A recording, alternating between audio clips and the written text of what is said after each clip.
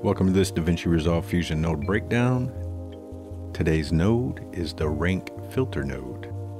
So we're going to jump into Fusion and bring in a rank filter. And we're going to pop it in our footage.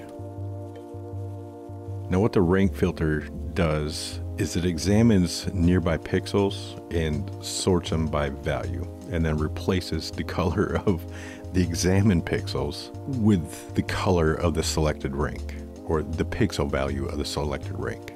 Meaning the rank is a value of dark to bright. So within each image, if we go up here to our rank, a value of 0 is picking our darkest colors. And let me slam this up so you can see what's going on. A value of 0 is picking our darkest color, and a value of 1 is picking our lightest color, and that is the selected pixel color. Then what it's doing is it is reassigning the pixels surrounding those pixels depending on the size. So if we have it set to 1, only 1 pixel of the surrounding pixel, which would be 9 pixels, is being altered. If we change it to 10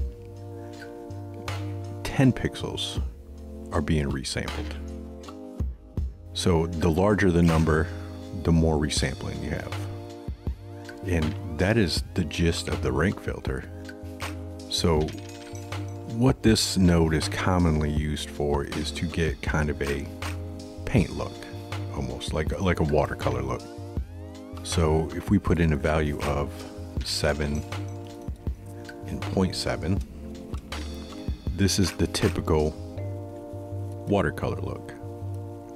And you can see it doesn't really look like watercolors, but it's softening up and it kind of makes it look like brush strokes a little bit.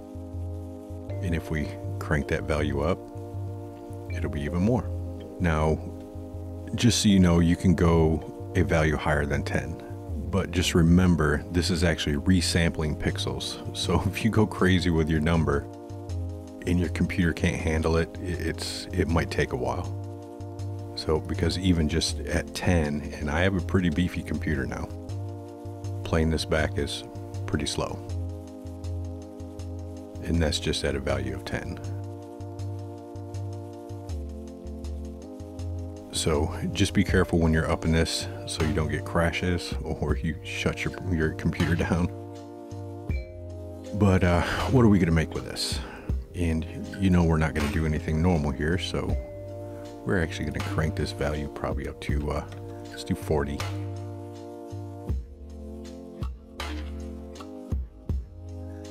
And we get this insane look. And this isn't usable, or you could use it if that's the look you're going for, but we can kind of create some usable footage out of this. So what we're going to do is we're going to add our trusty bitmap. We'll bring that up, use our luminance,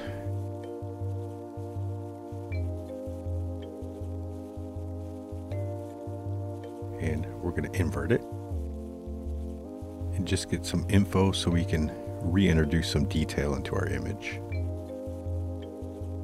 So we've got our bitmap. We're going to bring in a background and put that into our background.